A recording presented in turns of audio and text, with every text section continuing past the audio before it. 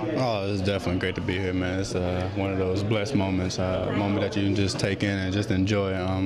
We're very glad, me and AJ, very thankful for everybody coming out, support us and stuff like that, and continue to support us, throughout our careers, and hopefully continue to support us while we go to the NFL. Former Alabama greats Kevin Norwood and AJ McCarron paid a visit to downtown Gadsden yesterday. The pair picked up keys to the city from the mayor and then spent more than 4 hours signing autographs and meeting hundreds of fans at Flowers by Rita.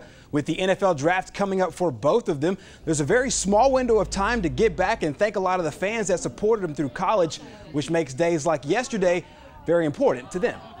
Gadsden has a great support for the university and a lot of great fans here, and everybody has a story about us, which is pretty cool. So it's awesome to also help these people with their everyday lives by winning on Saturdays. It means a lot to us. It's been a very busy offseason for McCarron. After the NFL Combine and Pro Day, he got engaged to girlfriend Catherine Webb.